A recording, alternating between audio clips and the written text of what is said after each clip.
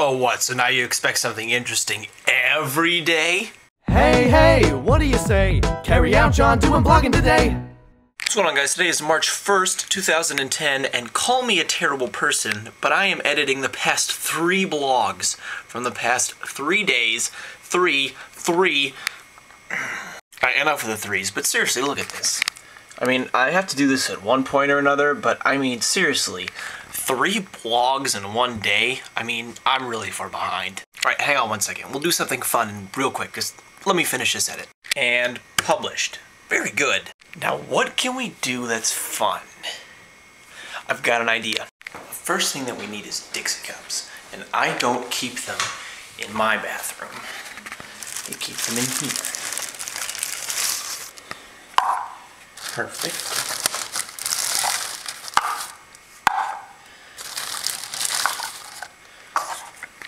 That'll do for now. Okay, now the next thing we're gonna need is just a towel, basic towel. I've just got one of these right down in here. Just a simple little towel. The smaller the better for this since it's a Dixie cup. Okay, now you're probably already beyond confused. Well, right now, I'm gonna clear this up with the next step. The next step is what you're gonna need, or what I'm gonna need, is a Sham-eze, or a SHAM-WOW. Now, I honestly don't know the difference between a Sham-eze or a SHAM-WOW. All I know is that a Sham-eze is a different brand name than a SHAM-WOW. I'm guessing. I don't really know. I've never actually touched a SHAM-WOW. Of course, I'm touching a Sham-eze. Duh. So, you know, I don't really know if you know the difference. I mean, I don't know if you guys are SHAM-WOW experts. Just let me know, you know? Let's just have some communication here. Okay, now here's what I've set up. To the left is my Sham-eze cup. To the right is my towel cup. Both of the cups, as you can see, are the same way filled. That's eyeballed, of course. I can't really tell if they're, you know, measured out. So if you guys are scientists, you know, I'm working with it. So this test is essentially to see which one holds water better. So without further ado, here's your test. Going Sham-eze first.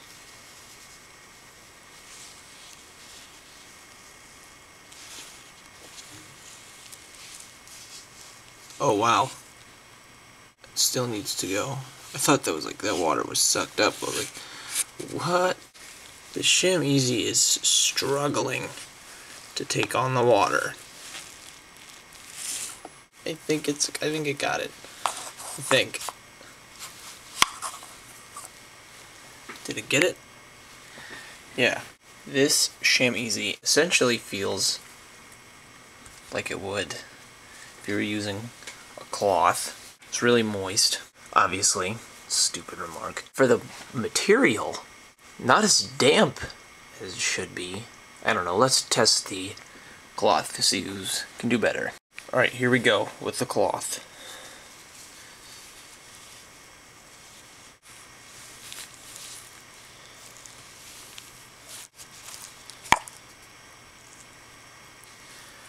Okay.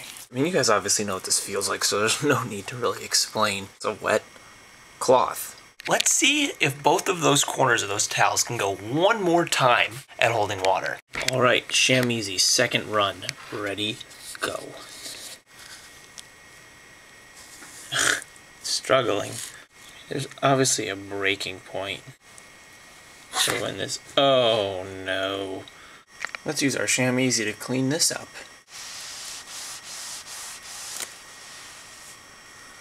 It's like magic. Okay, so that was obviously dumb, and there was really no point to that experiment, just for mild entertainment and to see a SHAM-WOW, basically. If you guys want shopping advice, SHAM-WOW or cloth, just buy a cloth. Well, it looks like something's jumping for my attention, so it looks like I've got to go tend to it. I will see you guys around. I'm sorry for all these contentless blogs. I know that it's been a real stretch for me for these past few days. It's been a long, tiring weekend for me, and I'm really sorry for all the bad blogs. Tomorrow, I'll be back to my real basic schedule of school, work, well, no work for a while actually until Friday, but still.